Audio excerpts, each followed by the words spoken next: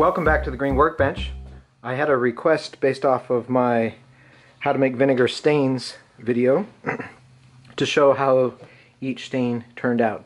You can see a finished product on my window bench seat video, but it doesn't specify which board was made with which stain.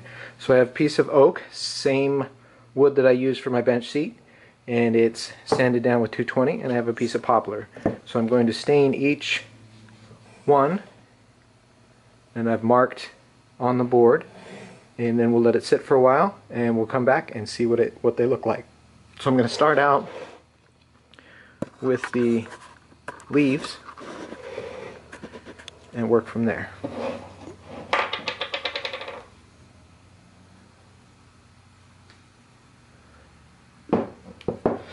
Alright, my cloth wet.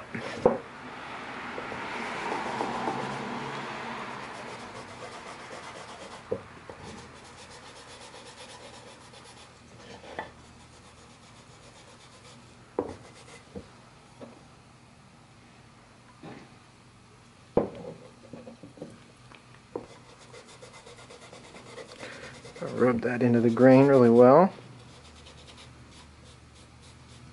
And that's it. Next in line are the nails.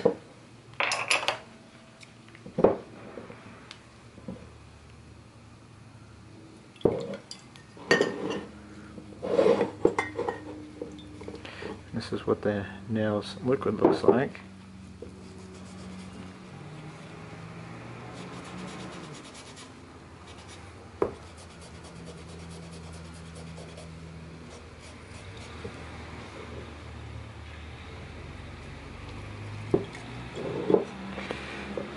That is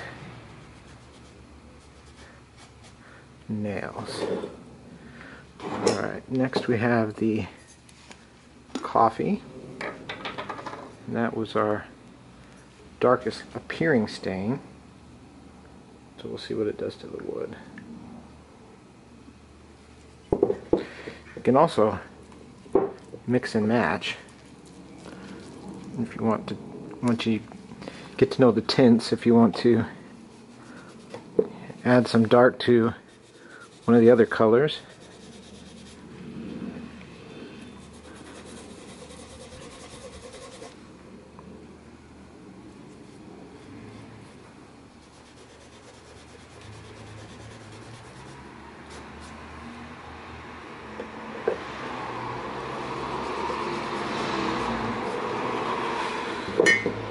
Alright.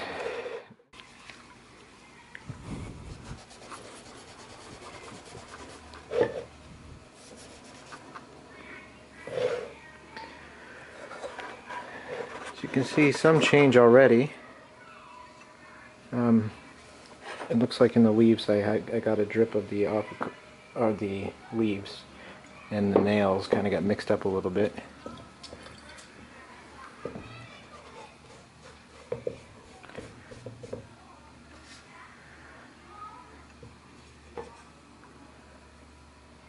But we'll let sit for a little while and come back and see what happens.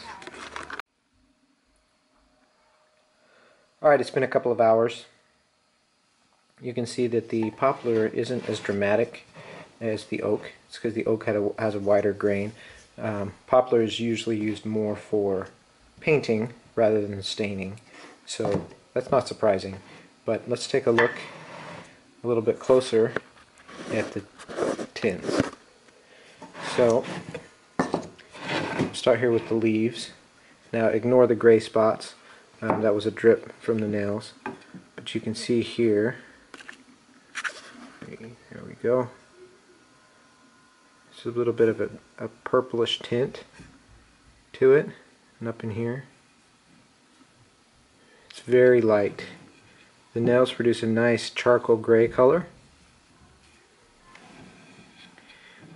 Coffee is a kind of a rich brown color. It's not very dark, but it's a nice rich tone. The peppers and basil, it's kind of hard to notice. There's a little bit of pink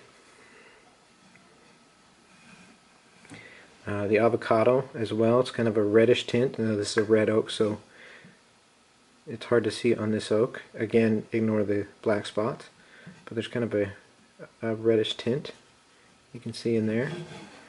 The steel wool is a nice dramatic black stain. That's pretty cool. The pennies is a lighter gray. See in here and up in here. And then over here is another sample of the coffee beans. So on the poplar, same thing.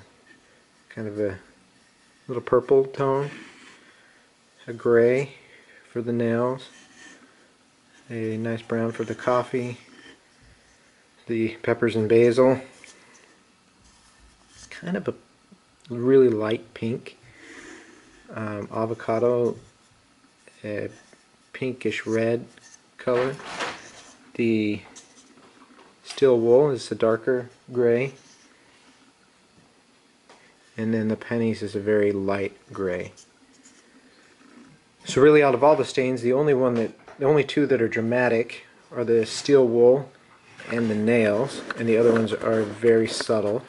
But like I said earlier, you can mix and match, add two together. So if you add the coffee with the nails, it's going to add a brown tint to that gray. The pennies, because it's a lighter gray, you can add some of the pink to it, mix and match and figure it out. But there you have it. Those are the vinegar stains that I made. Hopefully that gives you some ideas of some of the things that you may want to use in your stains, either the same or try some different things. If you haven't seen it already, check out my video on how to make the stains, and also check out the video on the bay window bench seat where I utilize these stains in a project. Thanks for watching. Please check out my website, thegreenworkbench.com. Follow me on Twitter and subscribe to my YouTube channel for more great how-to videos. If you have any questions, leave them in the comments and I'll get back to you and try to answer all of your questions. Thanks for watching.